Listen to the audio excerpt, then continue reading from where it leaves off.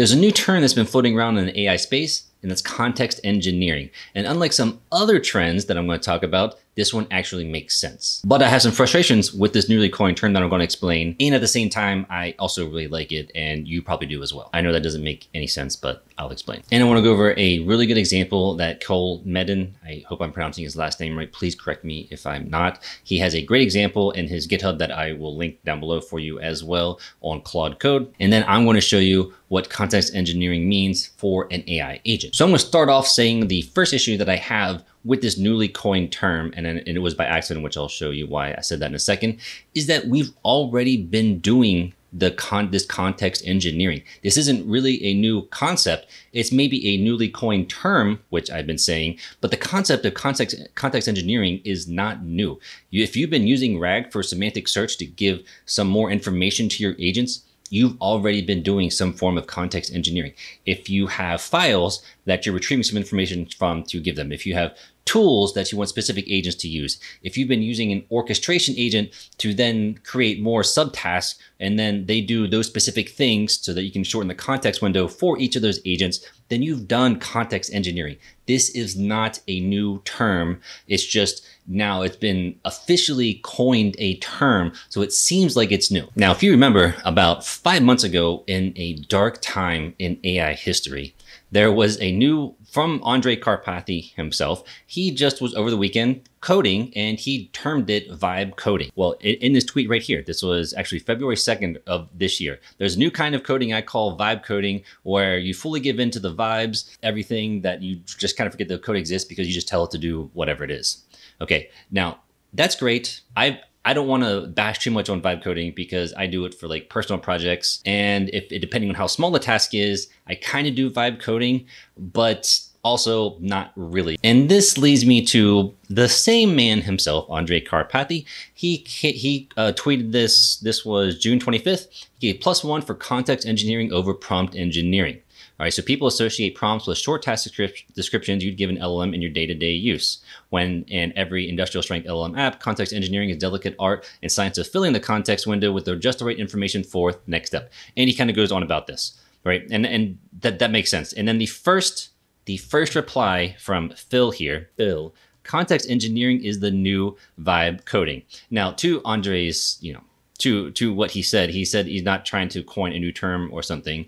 It's just the thing of prompt engineering isn't exactly what he expected it to be, or what he means by this context engineering. So you prompt an LLM to tell you why the sky is blue, but apps build context meticulously for LLMs to solve their custom tasks. Well, just a couple of days prior, LangChain actually brought out this blog post called The Rise of Context Engineering. All right, so let's go over what they describe context engineering is. So this is building dynamic systems to provide the right information and tools in the right format such that the LLM can plausibly accomplish the task. Context engineering is a system. Complex agents likely get context from many sources. Context can come from developer of the application, user, previous interactions, tool calls, or other external data. Pulling these all together involves a complex system. So there's all these things here that we can use as context engineering, or as the context for our system, right? So you have the basic instructions and system prompt that you're used to. Now, long-term memory, this means that this is memory that persists after the session is over, so that you can use it before other sessions in the future as well. So it takes information from all the sessions, and then that can be used across all other sessions as well. And then you have state or history. This is short-term memory. So for instance, CrewAI flows has state in their flows. That means that while that flow is running, that you can save state in the flow, and you can use that part with amongst other crews, just other actually pieces of information being used in other Python executions. But that's just short-term memory for that session. There's RAG. This is what I mean. We've been using this, right? I mean, not everybody, but a lot of people use RAG, and that means that we're semantically retrieving information from a vector database to give to our agent or our system, whatever that may be, so that it can perform the task better, right? That is not new, right? And then the user prompt, yes. And then also available tools. Now, that's not new either. We've given tools to our agents or our systems before. Now we have MCP servers to give all these tools, make it even easier to integrate into an agent so they can select from the tools given you have a decent prompt so that it knows when and what tool to use. But using that tool, you can do searching online. So you can have, Tavili, Exa, Firecrawl, they can go online search to give you, even bring down more context based on whatever that task is. And then you have structured output, which I don't think I haven't used a non-structured output from an agent in months. And I always use Pydantic. I know you can use JSON. I just don't like JSON for the reliability. If I use a Pydantic model for structured output, it just works every time. Now, why is this important? Okay, when an agentic system messes up, it's largely because the LLM makes a mistake. Well, thinking from these principles that we have just talked about, they're saying LangChain is basically saying two reasons. The underlying model just messed up. It's not good enough. The model itself isn't good enough, or the model was not passed the appropriate context to make good output. And they're making a bold statement that probably more often than not, model mistakes are caused by the second reason, which would be us as the user. We're not passing in or we're not giving enough context to that agent or system to be able to give us the appropriate task.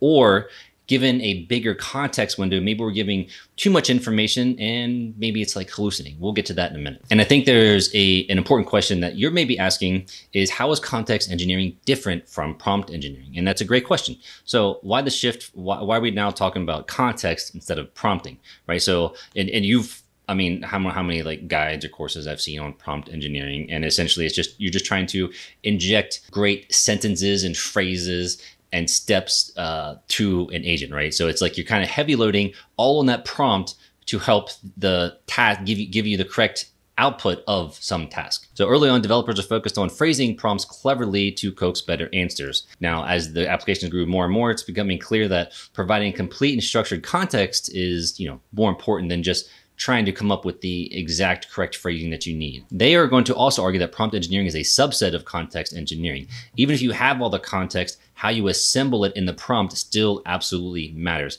The difference is that you're not architecting your prompt to work well with a single set of input data, but rather to take a set of dynamic data and format it properly.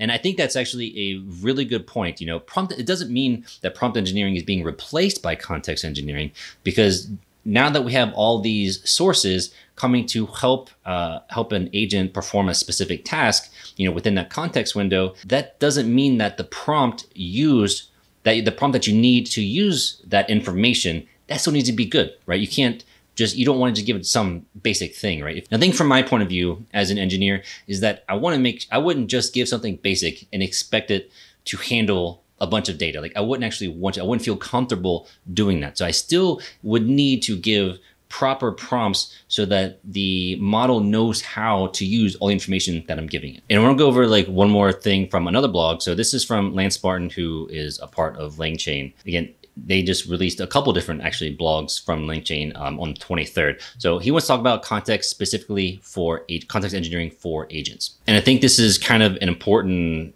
concept, is context engineering is the delicate art and science of filling the context window with just the right information for the next step. So you have the context window, you just want to give it basically what we said: instructions, knowledge, and tools. This is not something new. I know I've said this enough, but when we coin new terms like this, it's not a new concept. We've just given it an actual name. The concept is not new. This is not new. You have been doing this. You have been doing this. Now, maybe we can do it better. Okay, I think that's a fair statement, is that we can all do it better, but we've been doing this. Now, like I just mentioned, context hallucination, just a couple minutes ago. So in here, he talks about this. So he says, however, long-running tasks and accumulating feedback from tool calls means that agents often utilize a large number of tokens. This can cause some problems. Okay, and so somebody else, Drew Bruning, outlined a number of specific ways that longer context can actually cause performance problems. So you can have context poisoning when a hallucination makes it into the context distraction. This is when the context overwhelms the training. Context confusion when superfluous context influences the response, and context clash when parts of the context disagree. So that's when Anthropic, they came out with what they also came out with some information, but they said agents often engage in conversations spanning hundreds of turns. This means that requiring careful context management strategies are basically needed. So now talking about an AI agent, this is how he came up with examples for how you would do this. So as far as write context goes, this would mean that you want to persist information between sessions. So you have long-term memories. This is across agent sessions. Like I said, like this is when you're actually saving outside of the session. So like some database. Then we have scratchpad. So this is within the agent session, and also state. And I mentioned state a lot. You can use state kind of anywhere. So saving within the session of your agents working. And then you have select context. Now what this means is that you're basically going to retrieve information from whenever you wrote context. Now you want to retrieve that information for use of the agent. So this means you can retrieve the relevant tools for that agent to perform that task. You can retrieve from your scratchpad, your state, your long-term memory, or just generally any other relevant information needed to help give context to that agent to perform better. Then on the third step, compress context. This was kind of the problem with the context window. Right now, those can add up, right? If you give a lot of information, your tokens can easily add up. And then it kind of becomes a management part. So how can you manage that? Well, you can summarize some of the context or some of the parts of the context for the agent to just retain the relevant tokens needed. Or you can also trim context to remove irrelevant tokens. So this can help bring the context window down so you don't have some of those information disagreements that we had just talked about. And then as far as isolate context, I think that this is maybe something that is not used enough, or maybe I'm kind of being arrogant saying this, is that I have not seen many people talk about isolating context enough. And what this means is that you can spread the tasks that need to be done. Like if you have a long prompt for a task that needs to be done and you're retrieving all this information, well, why not split that up into subtasks for the agent to use? And then whenever you do that, you're just going to give specific context just for it to complete that part of the task. So now you have a smaller context window for that task, which means that you are more than likely probably going to get a better output for the task, and you're not going to have any like hallucinations or anything like that we had just talked about either. This is really going to help out your agent perform better. And Anthropic's multi-agent researcher, which I'm going to go over, makes the case for this. They have many agents with isolated context. They're saying that outperformed a single agent, largely because the sub-agent's context window can be allocated to a more narrow subtask. Sub-agents operate in parallel with their own context windows, exploring different aspects of the question simultaneously. Now, again, the problem with that is you can have a total of more tokens being used across. You're having less tokens for that agent, but in total, you can have more tokens. All right, now I mentioned before that we're going to go over, I'm just going to call him Cole. I don't want to pronounce his last name incorrectly. So I want to go over Cole's GitHub, which I will have a link to. This is he actually has a great video that I watched also. It's a great video. I'll also link that so you can watch it if you want. But this is basically giving you a template so that whenever you go with Claude Code, which is already using agents, this is going to help give the Claude Code agents better information for whatever task it is that you want to do. So just to briefly go over this, this works, like it's great documentation to get it working. Basically, you're just going to clone this. You're going to set up the project rules. He has some examples for you. You're going to add examples. You're going to create your initial feature request. So this initial markdown file, and then you're going to basically create a comprehensive product requirements prompt. Now and then you're going to have two Claude commands, one to generate that prompt for you, and then another one to actually execute it. And so that your task is going to have all this extra context to then have the agents that are performing behind the scene with Claude Code, that they are going to be able to give you the output of the task. They're going to be more accurate, and it's going to give you a better solution to that task. Again, I highly recommend doing this. I'll have a link for this in the description. And just one more thing that I want to go over is, Anthropic came out, they gave a blog post on how they built their multi-agent research system. So let's go over this really quick. So this is just a high level image that they provided on their blog. So what they want to ask are, what are all the companies in the United States working on AI agents in 2025? Make a list of at least 100. For each, include all this information. Okay, so that's the user request going into this multi-agent research system. So what's happening here? So we had this lead agent, right? This is an orchestrator agent. This basically means that this agent doesn't necessarily specifically complete a task. It's going to delegate to other tasks for agents to execute, but it's going to plan it. It should give you the tools necessary to each of those agents, information that you can use, so, memory and anything else as context just for those agents so they can complete that as best as possible. So here we have a lead agent. You have these different search sub agents. Okay, so the sub agents are going to be spawned from this lead agent so that they can complete these tasks, because this lead agent is going to be creating those tasks. And that's what we talked about, context, context window management. One of the ways, actually not one, and that's why I just talked about isolating context, is that you can create many subtasks from the orchestrator agent, so it has a better chance of giving you really what you want, right? We don't want to just give it a single prompt and then expect it to do that and not really care about the context that we're giving it. We want to give all those things, right? There's no reason not to. Like, you want it to really perform and give you the output that you want. And then, so that's why they have this memory over here, because it can be used to retrieve information for those subtasks so that it knows what it needs just for that. And then they also have a citation sub agent, for citations of where they got information from for that particular section or summary. So now back to the original thing where I said I have some problems with it and there's a lot of things that I like. So let me answer that. Well, like I said, the first problem is that we've been using this. I don't like when a new term comes up, but people have already been doing it. But then it seems like it's a new frontier of the AI space, and it's not, right? I understand. And, Andrej himself didn't even really want to, wasn't trying to, although him being him, when he says things like that, I feel like at some level, he's got to know that people are probably going to run with that, just like he did with vibe coding. He probably didn't know the vibe coding as much, but this one, he probably had to have known at some level. But so that's what I don't like about it. And also, this doesn't mean that you just now have to, right? This just only means that we can maybe do it better. There's different ways to have context, imported into our agents, or, injected into our agents, not imported, injected into our agents. And one of those ways is to have different subtasks and have that orchestrator agent that Anthropic gave us an example of. I think that is a great example of doing that. Now, some things I really like about this is that we've already been doing it. It's kind of, I know I just said I don't like it for that reason, but I also like it for that reason, because that means that you've been doing something well, right? Now, I know when you're talking like ChatGPT, it has its own memory system. It has had its own memory system. So if you use ChatGPT, you kind of already have that to some extent. And then whenever you create AI agents, with CrewAI has long-term, short-term, context. It's not just they have some other memories. I'm sorry, I can't think of the top of my head. But they have like 5 different memories now. Entity memory is another one. They have like 5 different memories now that you can use, and each of those kind of do something different, right? You have Mem0, which helps you identify the personality and traits of the person that's in that chat, so that later on, whenever you need to search for something or you want to respond, then it has information about that person or the entity, so that we can respond that's more tailored to them. And that's where the memory comes in, because it stores that information across sessions, which would be the long-term memory part. And another thing I like about this is if you really want to build like a production grade app that you want to sell, I highly recommend performing context engineering.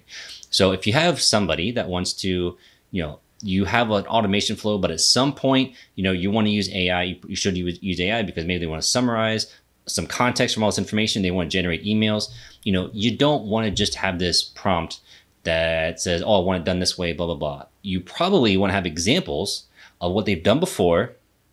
You may want to have examples of what they don't like. You may want to bring in some context of things that absolutely cannot be a part of the email, and those sort of things, right? You're just bringing context in so that the model can perform better, right? Not saying it has to be a single shot every time, but you want them to perform better. And the way to do that is bringing in context. Now, I've talked a lot in this video. This is probably one of the videos that I've just talked a lot and I haven't really actually coded anything.